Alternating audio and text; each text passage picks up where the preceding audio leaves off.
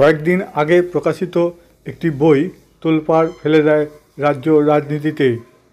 আর সেই বইয়ের 7 নম্বর পৃষ্ঠায় যা আছে তা আপনাদের পড়ে শোনাচ্ছি।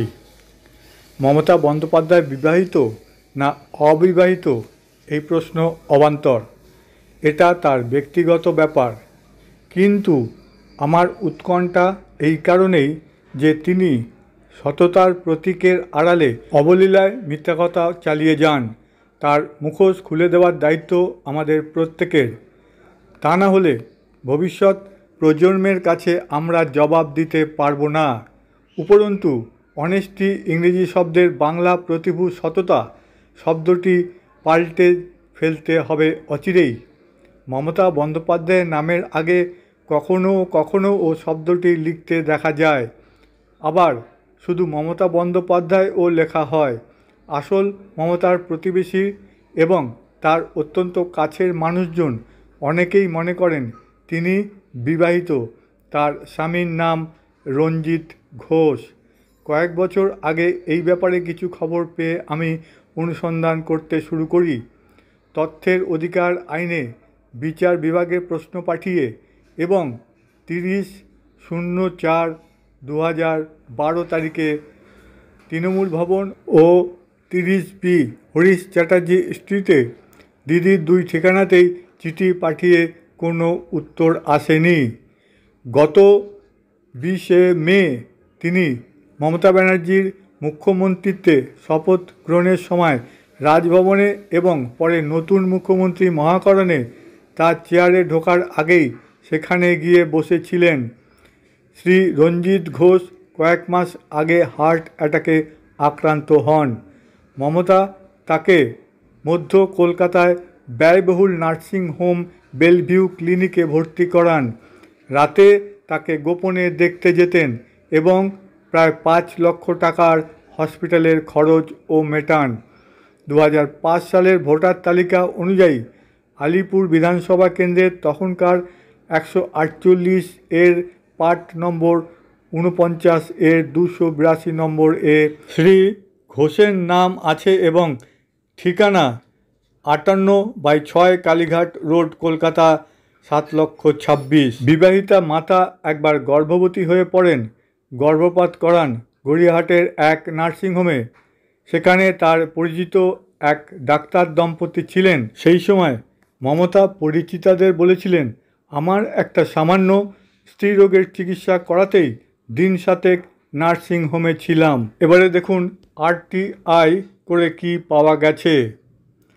সেটা পাওয়া গেছে যে লিখছে, sir, I have reliable information that our Chief Minister Srimati Mamata Banerjee had entered into a legal marital relationship with one Ranjit Ghosh, her close neighbor.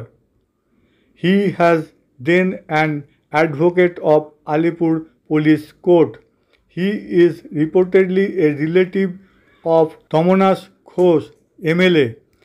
It is not certainly known if she got an official separation from her husband later sometime, but it is known that she terminated any conjugal relation immediately after she became an MP. Please furnish me with a copy of their marriage registration certificate. Yours faithfully, D.K. Ghosh, Deepak Kumar Ghosh, 128A kanungo park, Garia, Kolkata 84। এই সমস্ত document প্রমাণ করে যে মমতা বন্দ্যোপাধ্যায়ের বিবাহ হয়েছিল এবং তার স্বামীর নাম রঞ্জিত ঘোষ। যদি এগুলো সত্যি হয়ে থাকে তবে আপাত দৃষ্টিতে এগুলো সত্যি বলেই মনে করা হচ্ছে। এখানে আপনারা দেখতে পাচ্ছেন সার্চ দেওয়া হয়েছিল দীপক ঘোষের বই লেখা যে বইটা PDF-এ, তাতে এইগুলো বেরিয়েছে। এখানে যে কোনো একটা ক্লিক করলেই আপনারা দেখতে পারবেন। অনেক আছে, দেখছেন পরপর পরপর পরপর অনেক আছে। যত পড়তে চান আপনারা এখান থেকে সব পড়ে নিতে পারেন। আমি আপনাদের একটি খুলে দেখাবো কি আছে। প্রথমটা, মমতা ব্যানার্জিকে যেমন দেখেছি পিডিএফ ডাউনলোড, এটা আমি ক্লিক করি, তাহলে কি আসছে? এটা আসবে। এই যে মমতা বন্দ্যোপাধ্যায়কে যেমন দেখেছি, লেখক দীপক কুমার ঘোষ, এর বই পিডিএফ ফরম্যাট। এবারে দেখুন কী লেখা আছে। এই যে মমতা বন্দ্যোপাধ্যায়কে যেমন দেখেছি,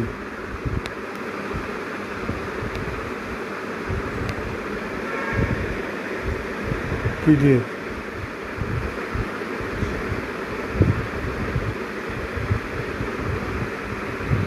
এবারে দেখুন কী লেখা আছে।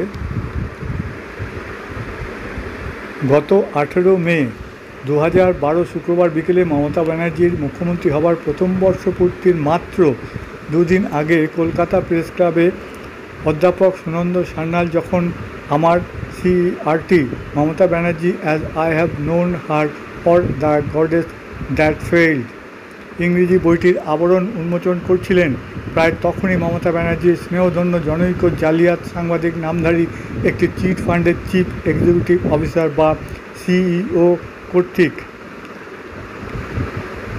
এখানে আপনাকে আমি লাইন টেনে লিখে দিচ্ছি, তার জন্য একটু সময় নিলাম। এই যে CEO কর্তৃক একদল যুবক যুবতী সাংবাদিক পরিচয়ে প্রেস ক্লাবে ঢুকে অধ্যাপক সান্যালকে বাধা দেওয়ার প্রাণপণ চেষ্টা করেন এবং প্রেস ক্লাবের এক কোণে রাখা প্রায় শতাধিক বই লুট করে। এরপর কী আছে দেখুন। যদিও তার আগেই উপস্থিত প্রায় 40 জন, এখানে লিখছেন 40 জন আমন্ত্রিত বিশিষ্ট সাংবাদিক ও অন্যান্য বুদ্ধিজীবী বইটির প্রাপ্তি স্বীকার করেন। একখানা খাতায় স্বাক্ষর করেছিলেন 97 পাতার সরকারি দলিল, চিঠিপত্র ও ফটোগ্রাফ এবং 83 পৃষ্ঠার মন্তব্য সহ 180 পৃষ্ঠার এই বইটি সম্পর্কে বৃহৎ বাণিজ্যিক বাংলা সংবাদপত্রগুলি গত 1 মাসে অধিক সময় ধরে মৌনব্রত পালন করছে, অবলম্বন করে আসে। তাদের সবাই শুধু লক্ষ টাকার সরকারি বিজ্ঞাপন হারানোর ভয়ই নয়, মমতা ব্যানার্জির দলের সাংসদ ও বিধায়কদের ভোট প্রত্যয়ী ভারতের রাষ্ট্রপতি পদপ্রার্থী জনৈক সুপরিচিত ব্যক্তি বৃহৎ বাণিজ্যিক সংবাদ প্রতিষ্ঠানের মালিকের জনে জনে সাবধান করে দিয়েছিলেন যেন এই বইটি নিয়ে একটিও মমতা বিরোধী সংবাদ বা মন্তব্য প্রকাশিত না হয়। ইংরেজি বইটির 2000 কপি ও তার বাংলা ভাষ্যের 5000 কপি ছাপানোর ও প্রকাশনার দায়িত্ব নিতে কোনো পরিচিত প্রকাশনা সংস্থাকেই রাজি করানো যাচ্ছিল না। এমনকি সমস্ত খরচ অগ্রিম দেওয়া হবে এবং কোনো লাভ্যাংশ দাবি করা হবে না, এই প্রতিশ্রুতি দিয়েও কাউকে রাজি করানো যাচ্ছিল না। অত্যন্ত দুঃখিত হয়েই আমাকে এই কথাগুলি লিখতে হলো, যাতে পাঠকেরা বুঝতে পারেন এই 1 বছরের মধ্যে অধিকাংশ সংবাদপত্র এমনকি প্রকাশনা সংস্থাকেই কী রকম সাংঘাতিক হিটলারি ভয় দেখিয়ে দিয়েছে মমতা ব্যানার্জি। বিশ্ববিখ্যাত বুকার পুরস্কার জয়ী ভারতীয়। এই যে পিডিএফগুলো, এগুলো আপনারা এখান থেকে আরও পড়তে পারবেন, অনেক রয়েছে। এইবারে এই রকমভাবে আপনারা যা পড়তে চান সেগুলো আপনারা পড়তে পারেন। এখানে এর পরেরটা যদি আপনি ক্লিক করেন সেখানেও পাবেন। দেখুন এখানে পরপর দেওয়া আছে, এইভাবে আপনারা সব পড়ে নিতে পারবেন। অনেকেই জিজ্ঞাসা করেন বইটি কোথায় পাবো, পিডিএফ পাবো কি না। তারা এইভাবেই এখান থেকেই পড়ে নিতে পারবেন, অন্য কোথাও যাওয়ার দরকার নেই। এখানে অনেক লেখা আছে। এছাড়া বইটি যদি আপনি সংগ্রহ করতে চান তাহলেও আপনি বইটি পাবেন বলে শোনা যাচ্ছে এখন। তবে এখান থেকে আপনি কিন্তু অনেক সংগ্রহই পাবেন। দেখুন দীপক ঘোষের নতুন বইয়ে প্রশ্ন জীবনযাপন নিয়েও মমতা বন্দ্যোপাধ্যায়কে যেমন দেখেছে, এইগুলো আপনি এখান থেকেই পড়ে নিতে পারবেন। দীপক ঘোষের বই থেকে পড়ে শোনাবো নাকি মমতাকে পাল্টা হুমকি বিজেপির, এই সমস্ত জিনিসগুলো এখানে পরপর দেওয়া আছে। আপনারা যদি জানতে চান তাহলে এখান থেকে আপনারা বই পড়বেন। এই যে দীপক ঘোষের বই, এই নিয়ে সারা রাজ্য তোলপাড়। বিরোধীরা এই নিয়ে অনেক কথা বলছেন। শুভেন্দু অধিকারী তো একদম সরাসরি বই দেখিয়েই তিনি কথা বলছেন। তার হাতে এই দুটো বই দেখা গেছে। এই বই যে রয়েছে দেখুন, এই বইটির কথা শুভেন্দু অধিকারী হাতে নিয়ে বলছেন। এই যে লেখা, এটা কতদূর সত্যি মিথ্যে তা একমাত্র দীপকবাবুই বলতে পারবেন। তবে তিনি যে লিখেছেন, যা লিখেছেন সেটাই আপনাদের সামনে তুলে ধরা হলো। ধন্যবাদ।